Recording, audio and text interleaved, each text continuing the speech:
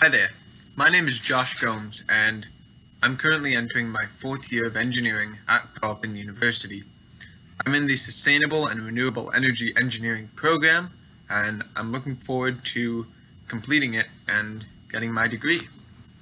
I know 4th year is going to be difficult, but I welcome the challenge.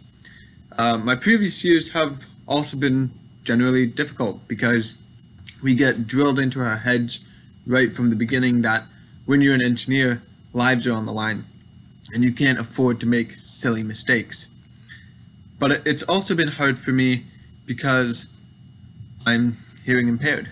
I don't have one of the senses that my other colleagues have, and that can be very difficult when the prof's lectures consists of mostly them speaking.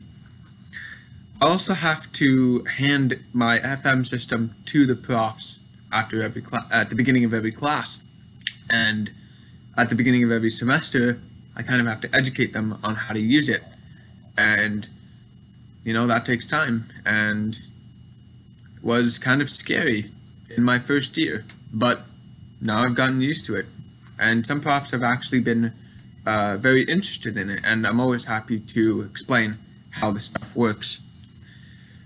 My goals for 4th year are to complete it.